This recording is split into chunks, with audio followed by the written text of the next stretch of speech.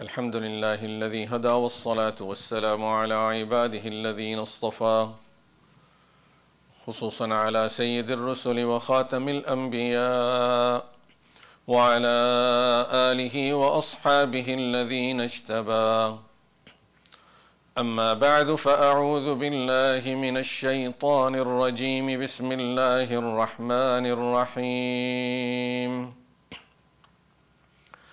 الذين قال لهم الناس إن الناس قد جمعوا لكم فاخشوهم فزادهم إيمانا وقالوا حسبنا الله ونعم الوكيل فانقلبوا بنعمة من الله وفضل لم يمسسهم سوء واتبعوا رضوان الله والله ذو فضل عظيم وقال الله تعالى إن الله وملائكته يصلون على النبي يا أيها الذين آمنوا صلوا عليه وسلموا تسليما اللهم صل وسلم على حبيبك ونبيك سيدنا محمد وعلى آل سيدنا وحبيبنا ونبينا محمد وبارك وسلم تسليما كثيرا كثيرا أما بعد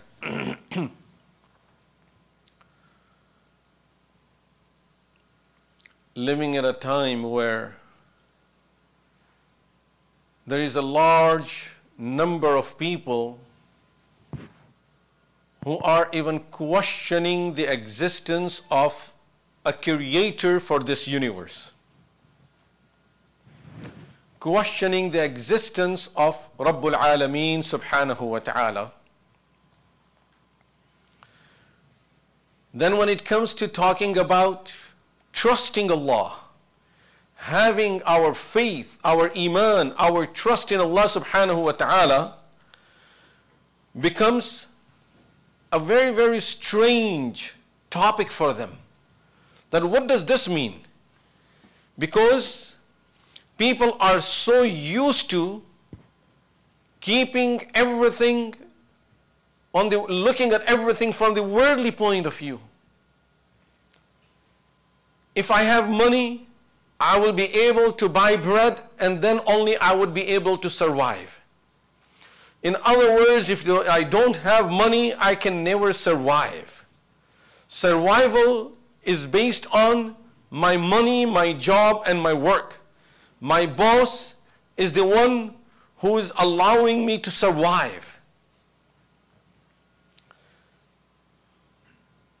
When this becomes the belief system of the people, then of course this world will mean everything for them.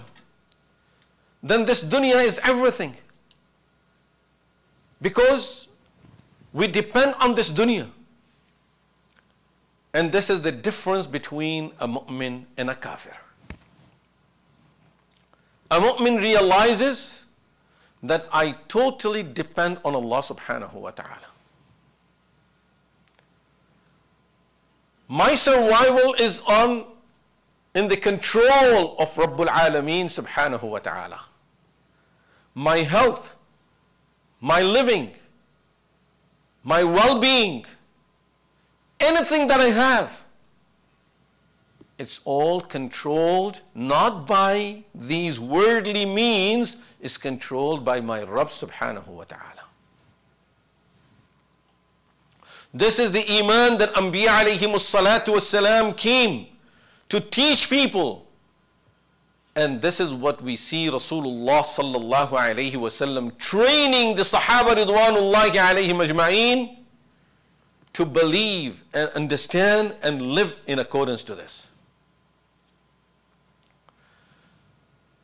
A Sahabiyya doing hijrah from Makkah Mukarramah to Medina Munawwara, her name is Sharik. Some of the kuffar found out that she is immigrating from Makkah to Medina. They went and they captured her. and they deprived her from food, from drink, from everything. 3 days, she has nothing to eat, nothing to drink. And the third day they went to her, approached her, and they said to her, the only way we can release you is that you disown Rasulullah sallallahu alaihi wasallam and you come back to the faith and the belief that you were practicing before. Come back to worshipping the idols. And just as we hear about Sayyidina Bilal radiyallahu anhu, ahadun ahad, there is only one God. Shaykh radiyallahu anha said the same thing. She said, La ilaha illallah Muhammadur Rasulullah. This is something I can never give up and never denounce.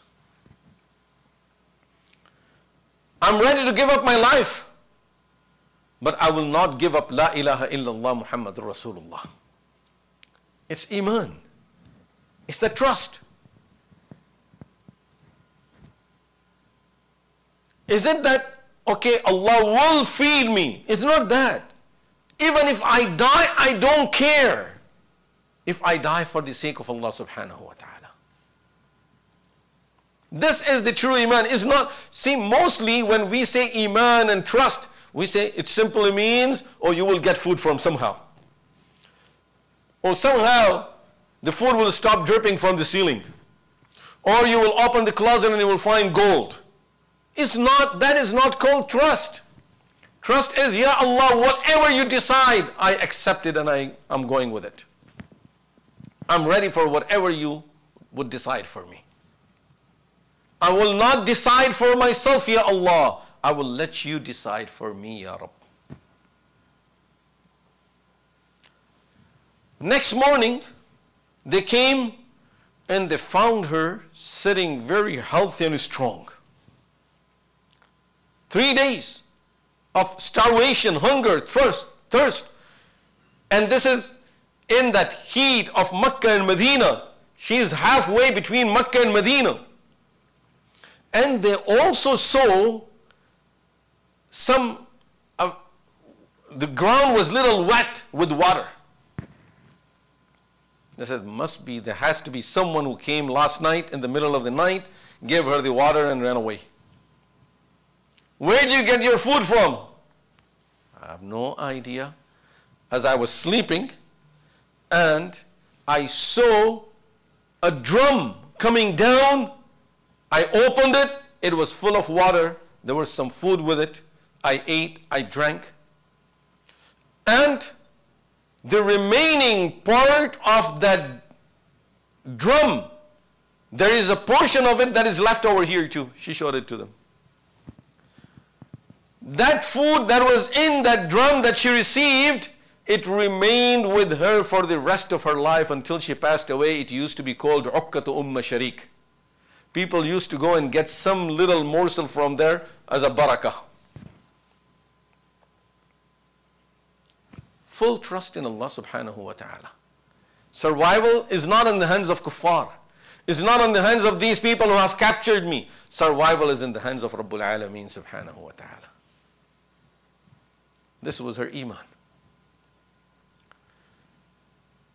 We know the difficulty and hardship Sahaba Ridwanullahi alayhim ajma'een went through during the battle of Uhud, where they lost 70 great Sahaba. Hamza radiyallahu anhu, Mus'ab ibn Umayr, Anas ibn Nadr, and many more.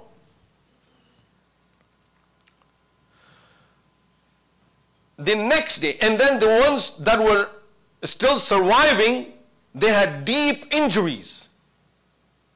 This was during the Battle of Uhud. Most of the Sahaba in the Battle of Uhud, they had deep injuries. Next day, as kuffar were leaving and they were halfway, they were going on their way to Makkah Mukarramah, they started discussing, why did we stop? Before we would capture anyone, we take anyone as captives, no spoils of war. We didn't take none of the peace and no land from them. We didn't go to their city and attack them. So why did we leave? Now as this discussion comes up, everyone's thinking, yeah, I don't know what. Oh, because I saw you, because they started pointing fingers at each other. Which is the normal situation. When you lose, when you miss something, then you always blame it on others. If something is good, oh, because I did this. So, now the decision was, let's go back and attack the Muslims in Medina Munawwara. Rasulullah sallallahu alayhi wasallam got this news that this is what they have been deciding. This is what they have been discussing, and they have decided they want to come back and attack us in Medina Munawwara. And right there he called that I want everyone that was with me in the battle of Uhud. He doesn't want the munafiqeen to join. How many Sahaba were with Rasulullah sallallahu alayhi wasallam after the 350 munafiqeen left out of 1,000? 650. Out of those, 70 are gone. Now, less than 600 Sahaba ridwanullahi alayhim ajma'een. And we have 1,000 warriors on the other side, and others are coming and joining them. And all of these, most of these Sahaba have deep injuries. Rasulullah sallallahu alayhi wasallam called them. He said, everyone that was with me yesterday in the battle of Uhud, I would like them to join me, and we will follow the kuffar to the point where they are right now. We will not allow them to come and attack us in Medina. We will go and confront them where they are right now. What would be the reaction of those who suffered these injuries and lost 70 of their people yesterday? And today they find themselves in a position where they really need rest now. We don't have any ways of treating our wounds. Some of them, they have lost their eyes. Some have, their hand has been cut off. Others are bleeding from different parts of the body. How could we go? But not a single one that raised any question. They all got ready right away. Allah subhanahu wa ta'ala admires them in Quran. الَّذِينَ اسْتَجَابُوا لِلَّهِ وَالرَّسُولِ مِنْ بَعْدِ مَا أَصَابَهُمُ الْقَرْحِ. Those who obeyed Allah and His Messenger after being deeply wounded. لِلَّذِينَ أَحْسَنُوا مِنْهُمْ وَاتَّقَوْا أَجْرٌ عَظِيمٌ. Out of them who would continue living the life of taqwa and doing good, they will have a great reward with Allah. الَّذِينَ قَالَ لَهُمُ النَّاسُ إِنَّ النَّاسَ قَدْ جَمَعُوا لَكُمْ فَاخْشَوْهُمْ فَزَادَهُمْ إِيمَانًا. These are the people, when people told them that these enemies have gathered to attack all of you. They have gathered their forces to attack you. إِنَّ النَّاسَ قَدْ جَمَعُوا لَكُمْ فَاخْشَوْهُمْ. You should fear them. Allah subhanahu wa ta'ala is witnessing of the status of their heart and their mind. In Quran, Allah tells us, فَزَادَهُمْ إِيمَانًا. This increased their iman and their faith and their trust in Allah. وَقَالُوا حَسْبُنَ اللَّهُ وَنِعْمَ الْوَكِيلُ. They said, حَسْبُنَ اللَّهُ وَنِعْمَ الْوَكِيلُ. Allah is enough for us. He is the one that He is the best supporter. We are not going to be scared of these people.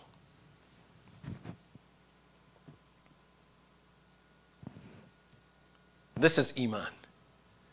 These are examples of iman that Allah subhanahu wa ta'ala is giving us in Quran. In the 5th year of the Hijrah, 10,000 warriors got together from all around Arabia. And they came up with that decision that according to them was the final decision. Subhanallah, think about it. This is the final decision they have made now after Rasulullah sallallahu alaihi wasallam being for 13 years in Makkah Mukarramah. And you know, after 13 years, they made that decision also. There was a day when Quraysh, this is not all of Arabia, this is just Quraysh, came up with that decision that we are going to assassinate Rasulullah sallallahu alaihi wasallam. That said, we can't take this anymore. After 13 years. You know, they tortured Rasulullah sallallahu alaihi wasallam and Sahaba in every way possible. After 13 years, they said, now is enough. And now we are going to assassinate Rasulullah sallallahu alaihi wasallam. That's it. We can't take him no more. And that was the day that Allah subhanahu wa ta'ala allowed Rasulullah sallallahu alaihi wasallam to do the hijrah, to migrate from Mecca to Medina. And we know that their plan of that day became a reason for Islam to spread all around the world. Hijrah, the greatest event in the life of Rasulullah sallallahu alaihi wasallam, or one of them. And after the hijrah, we see the spread of Islam. What was the situation of Rasulullah sallallahu alaihi wasallam at the time of the hijrah? إِذْ أَخْرَجَهُ الَّذِينَ كَفَرُوا ثَانِيَ اثْنَيْنِ. The whole Quraysh is in search of Rasulullah sallallahu alaihi wasallam and Abu Bakr, and it's only two of them. It's only two people. Can you imagine? Two people versus the whole country. And Allah tells us, إِلَّا تَنصُرُوهُ فَقَدْ نَصَرَهُ اللَّهُ. If no one is willing to help him, I, Allah, have already helped him. The day when there were only two of them, I helped them even on that day.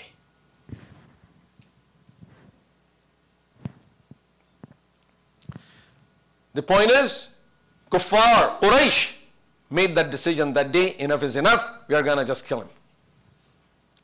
And we see how Allah subhanahu wa ta'ala helped him. Now is the time the whole Arabia gets together, and they came with this final decision. We are going to just wipe away Islam and Muslims from the surface of the earth. Read the seerah. Read the seerah. See what was the decision of that day. We will wipe away Islam and Muslims from the surface of the earth. That's it. After this battle, there won't be a single person in the world that will know La ilaha illallah Muhammadur Rasulullah. That was the decision.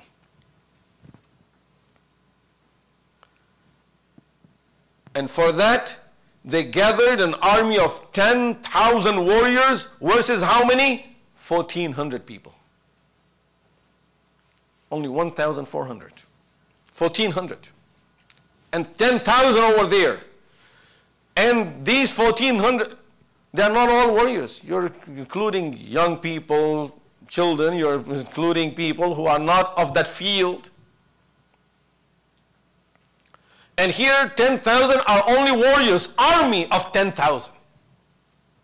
That's going to attack the civilians over there. And they arrived at Medina Munawwara. As I said, according to their planning, these are the last days of Islam and Muslims in the world. That's it. We are going to wipe away Islam and Muslims. There will be no one to say, Ashhadu an la ilaha illallah wa ashhadu anna Muhammadan abduhu wa rasuluh. And we know the result. Subhanallah, today, what is the creed of any other religion? You don't know.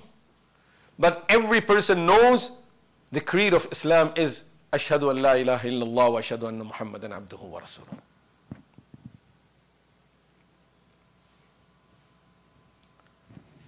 إِلَّا تَنْصُرُوهُ فَقَدْ نَصَرَهُ اللَّهُ. If you are not willing to help him, Allah says, I already helped him.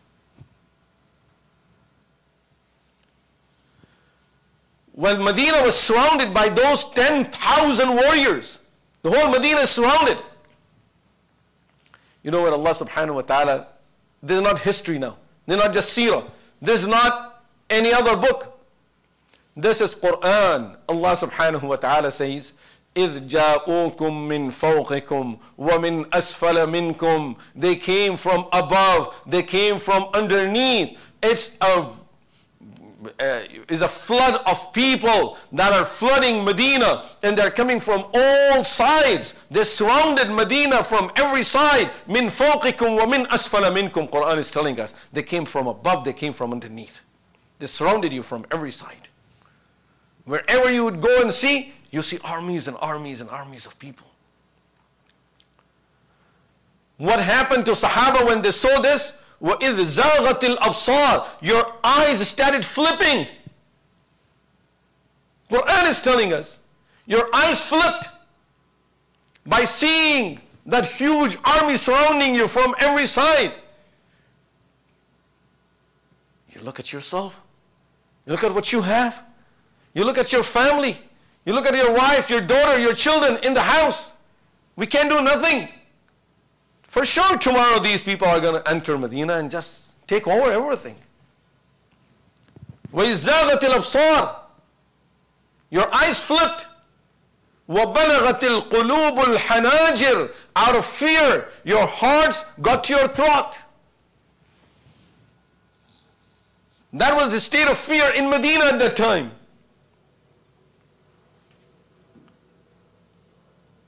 And there were people with weakness in their faith and their iman.